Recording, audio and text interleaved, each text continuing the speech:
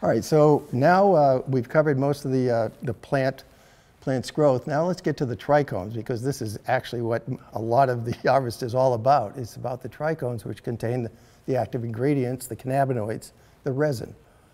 So as you see here, cannabis has 6 kinds of trichomes. 3 are resinous and 3 are non-resinous. Now, the bulbous glands are the smallest glands, and they appear on the first leaves that form. Even though they're resin-bearing glands, they're very small, and they tend to sort of diminish in their potency very, very quickly. So they really don't contribute much to the final product at all. But they're everywhere. They're on, like here, the very first leaves you see. This is the first leaf, and you can see it's sprinkled with 2 kinds of trichomes that you can see. One of them is the bulbous glands, and the other one, which you can see as little round heads, and the other one's the little rods, or little almost icicle-shaped things, which are cystolith hairs, which we'll see much better in subsequent things. Here's some bulbous glands, maybe a little capitate cell gland right in the middle, that little white one. The resin glands, you don't see at first, generally, with the naked eye, but as you start to get into flowering, you start to really see the resin glands become prominent on the leaves and on the female flower bracts. Now, the potency of leaves on a plant actually increases from the bottom to the top of the plant, and it's actually the same with the prominence of resin glands. The resin glands are more concentrated on the leaves that are further up the plant, and the smaller the leaf, generally, the more resin glands it's going to have on it. Now, the resin glands tend to be concentrated at the base of the leaf and not so much toward the front. This has important implications when you're manicuring, because a lot of times you can examine your leaves and see how the resin glands are, because they'll be the same pretty much throughout the plant. And if the front part of the leaves have little resin, then you know you can just really shear off all those leaves while you're manicuring. You can go really quickly. And the bud leaves usually have only 1 or 3 blades, and they're usually very concentrated with resin glands. And not too many of the bud leaves are actually removed from the plant during manicuring, because they're very potent in themselves. And you can see, these are the capitate stalked resin glands. The diesel just refers to the variety it is. Usually when I lecture, people always ask, what is that? So that's why I put that up there. But you can see these resin glands actually standing up. And capitate stalk means pretty much what that implies. There's a capsule on top of a long stalk.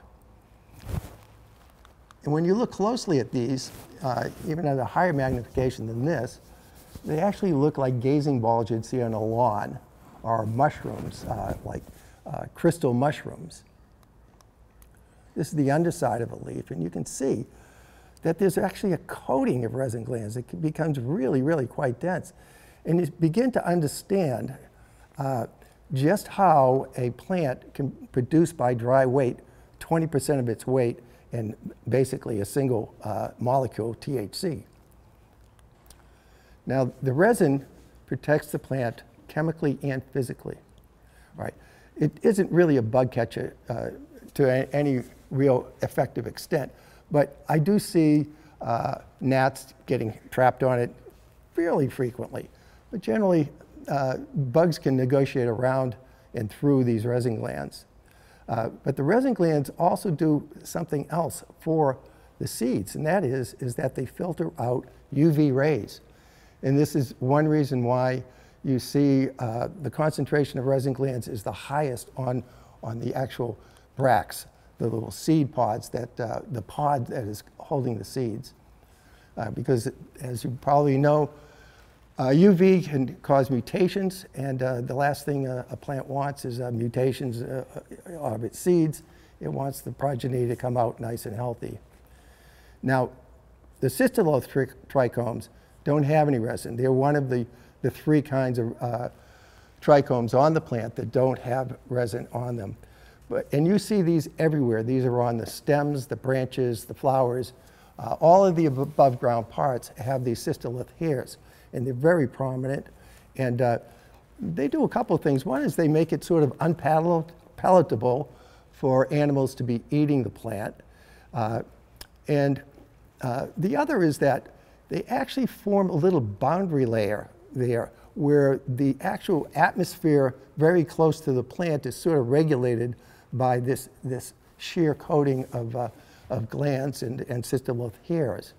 This is on a micro level, but it helps the plant protect the plant from actually the harshest of what the weather is out there, whether it's really hot or whether it's really cool. Now the trichomes protect everything, right? And whether it's whether it's the resinous or non-resinous plants. And here the cystolith hairs, they protect physically. The resin, as I said before, screens UV light also. Now these are the capitate stalked resin glands, and this is where at least 50% of the THC in a plant is contained just in the heads of the resin glands. The stalks have no resin in them at all. They have nothing to do with the actual making of the resin per se. The resin is actually synthesized within those heads, and it goes through a maturation process where it goes from crystal clear, the heads will look like, to then kind of a cloudy or milky look to them, to then to a yellowish and eventually an amber look. And we will talk about this in detail when we do the harvesting lecture. This is a very important way that people determine the readiness for harvest and where peak potency is of their plants. But this is what you see around the flowers, these tall resin glands, these long stalks. And the long stalks are one sign that that it's reaching maturity, because they do extend during the growth of the plant. This is times 100. This is actually from a tie stick shot that I took back in the 70s. And you can see these are kind of crystal clear and actually weren't quite ready for harvest, but they sure did smoke well.